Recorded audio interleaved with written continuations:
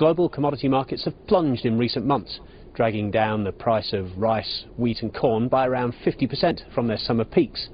The scale of that shift has seen the food inflation scare that had gripped both developed and developing economies last year disappear. But United Nations Secretary-General Ban Ki-moon has told business and political leaders at the World Economic Forum's annual meeting in Davos that the world has yet to escape an underlying food supply crisis. I've been urging world leaders, particularly leaders of industrialized countries, that they should never lose sight of this issue. This is the issue and challenge for most vulnerable people, 1 billion most vulnerable people in the world. I welcome all these stimulus packages they should make, but at the same time they should pay serious and due attention on the plight of many most vulnerable people. Governments around the world have so far pledged an estimated $6 trillion in the last year to bail out broken banks, guarantee debt and unblock frozen credit markets.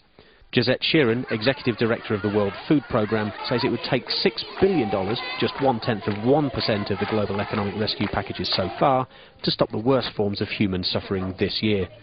And she says the deepening world recession and uncertainty in global markets makes 2009 a crucial year for action, especially as the number of people she expects her organisation to feed this year tops 100 million.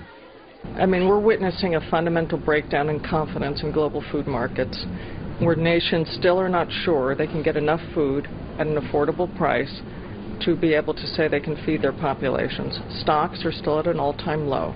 Now, this is a winnable problem, but if the presidents and prime ministers of the world do not focus on it, we will not stay ahead of this curve.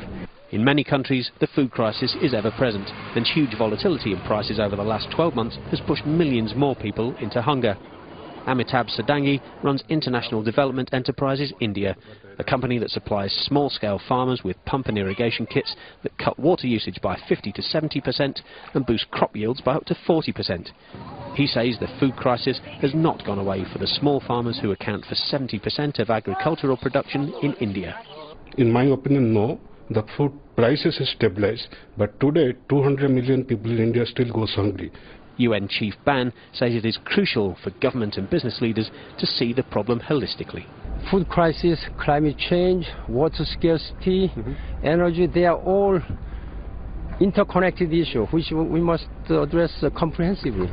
With 75 million people added to the ranks of the hungry last year, and food prices in some of the world's poorest countries still double what they were 12 months ago, there are plenty of reasons for action.